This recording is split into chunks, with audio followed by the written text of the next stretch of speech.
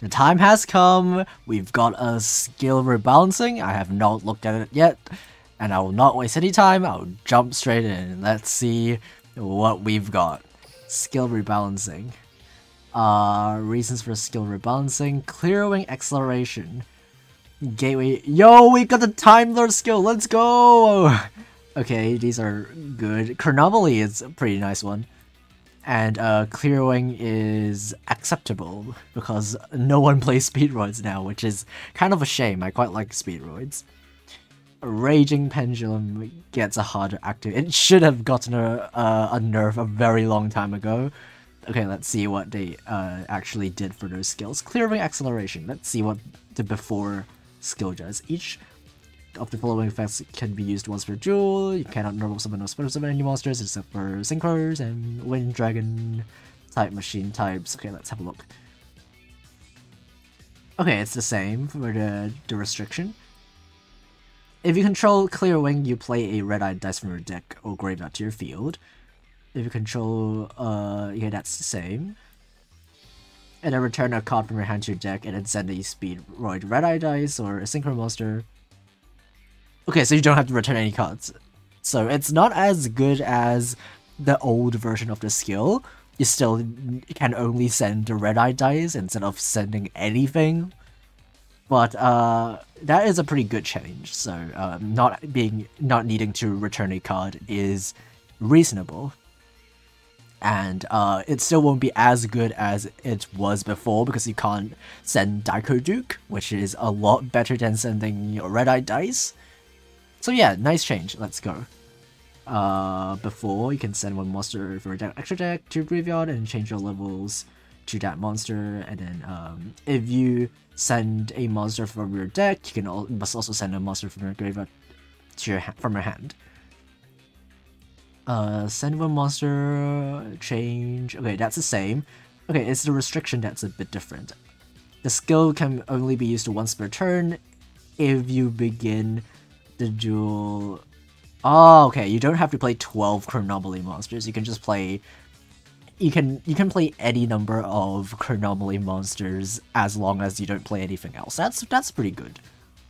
That's a nice change. 12 always feels a bit much. Back then, when I was playing Chronomalys, yeah, 12 cards is a bit much, especially because the deck does have quite a bit of one-card combos. The Tuspa Rocket and the Neber Disc, the one with the smiley face, yeah, that one has one-card combo utilities. So it's nice that we don't have to play that many monsters, and we can actually have more space for good generic staples, which really helps the deck. So yeah, nice change. And then the Time Lord skill, I don't have to read it before, I know exactly what that does. I've been playing Time Lords ever since release. Every time in late season when I am going to pick a deck to rush to King of Games, I usually choose Time Lords because in late season people usually don't have an out to Infinite Light, so just turboing out Infinite Light with draw spells and Pot of Duality usually just wins you the game on its own. So yeah, let's see what the skill does now. Each of the can be used with review. You send a card from hand to your graveyard and then send empty machine. And then can be used after one of them is removed from a field by your opponent. Ah, okay. I think I know what the change is. So the old skill needs you to use the second effect right after the turn the trap is sent. But from what I'm seeing, I think that you can just use the second effect whenever you want, as long as the trap got removed at any point within the game. So even if you don't activate it immediately, yeah, it says during your next turn. It doesn't have to be in your next turn. That's actually pretty good. A big problem with me playing Time Lords, just from my experience, is if your opponent Cosmic Cyclones or Nightmare Unicorns or whatever gets rid of your trap, and then in your next turn you don't have Cephalon in your hand, you're kind of screwed because you don't have any more plays, basically.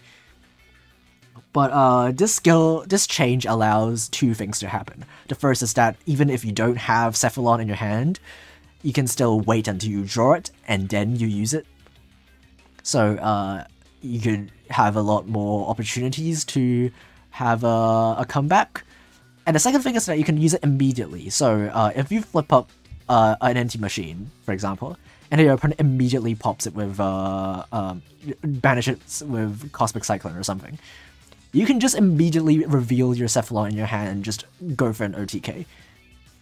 So that's also very good. It's a small change, but a welcome one for sure.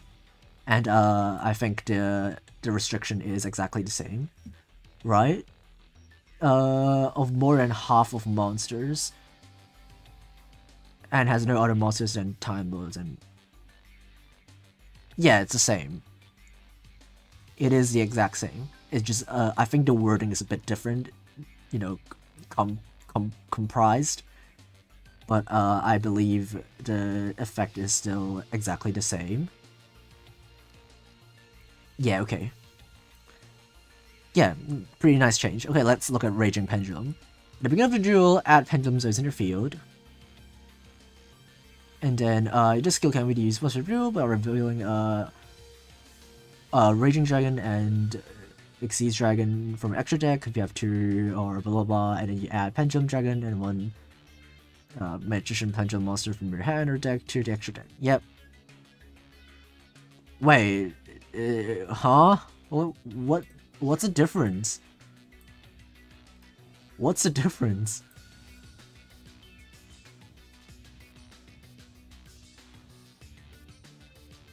Ah, okay, you don't add the random card. So, the old skill gives you a free level 4, but this new version does not. That's interesting. So, instead of making the skill harder to use, they just nerfed the effect. So it's just not that good. It's not as good as what it was before. It says this skill is given a harder activation condition. That's just not true. They're just lying. The activation condition is exactly the same. You don't need any sort of restriction when you build your deck. You just get one less card from the skill. So they're just straight up lying, right? Am I missing anything? Yeah, the skill still doesn't have any restrictions. So I guess they are just straight up lying in the notification. But well, I mean, that aside, this is kind of a nerf. It's not that big of a nerf that I was expecting, because you know you still get your free scale, you still get your free Odd Eyes and Magician in your extra deck, and that's what matters. And also you get to play whatever you want in the main deck, as long as you have your Raging Dragon and Xyz Dragon in your extra deck. So yeah, kind of a weird change, but I guess it's still a nerf. And I don't think a lot of people are playing Raging Pendulums anymore ever since, you know, they got nerfed to Oblivion. And yeah, pretty weird. But I do think that the free buffs are pretty good, especially the Chronomaly one, because Chronomaly's always had potential. I think the deck always had the potential to be a competitive, viable back row deck because of the one-card combos and strong Xyz monsters that they have, but it's always hindered by the fact that the skill forces you to play a lot more monsters than you probably would play otherwise. So yeah, I do like the skill rebalancing overall. I just think the Raging Pendulum is a bit weird, just straight up lied. But yeah, I guess. Thanks for watching, and I'll see you next time.